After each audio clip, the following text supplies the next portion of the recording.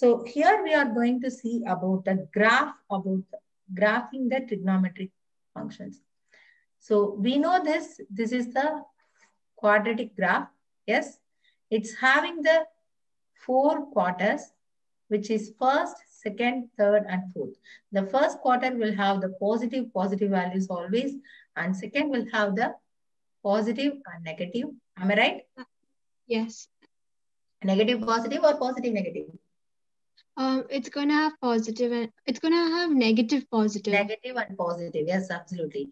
And third quadrant will be always negative, and fourth quadrant will be the positive and negative, correct? Yes. And also one more thing, the angle from this x-axis to this y-axis.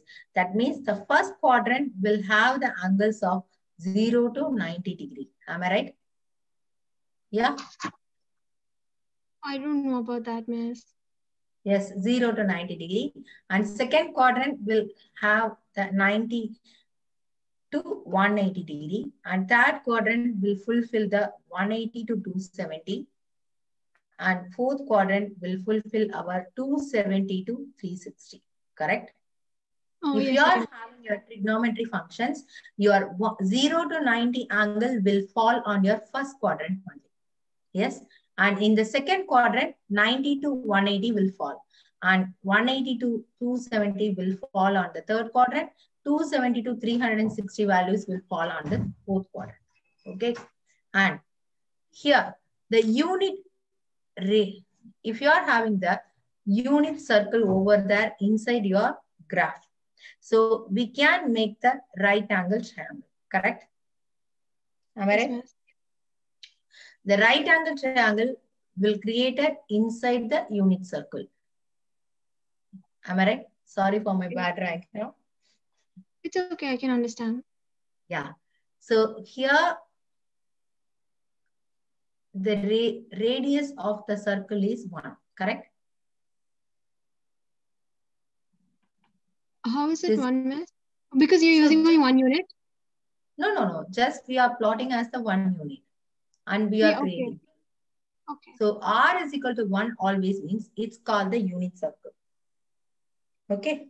In this unit circle, from the unit circle, we are going to create the 270 and 0. Am I right, dear? Mm-hmm. You understood? Yes, I understood. So it will create inside a unit circle inside. Just I am creating the right angle triangle. So rise and run. We know that well, correct? No, what's rise and run? Yeah, okay. Which is X value and which is Y value here. If I am plotting here, yeah. Which is X, which is... Miss, I didn't learn this. No, dear, just you see the graph. You can see this is how the Y value. Am I right? Yeah?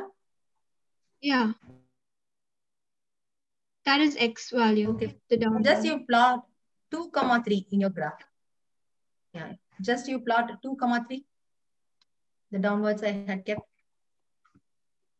2, 3. Where you will plot?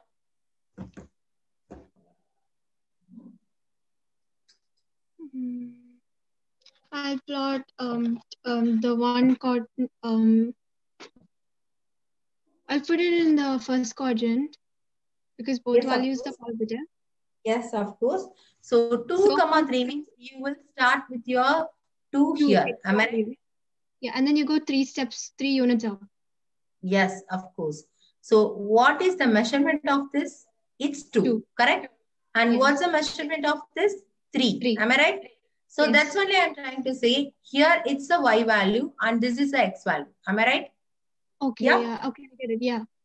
Yes. So the X will be always having the, so here one theta will be created. Yes. One angle is created by here. Yes or no? Yes. One angle is created by here. So because it's known as 90 degree, correct? Yes. Its perpendicular line is creating the 90 degree and here it was creating the theta.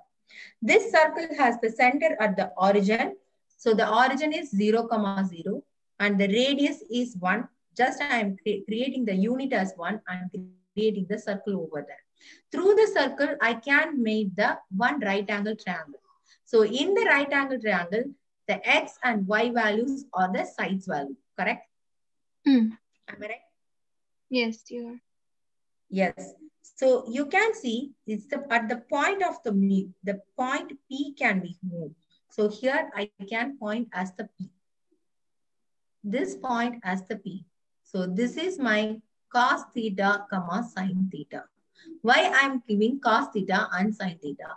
X coordinates will always have the cos theta and Y coordinates will have always the sin theta. Note it down.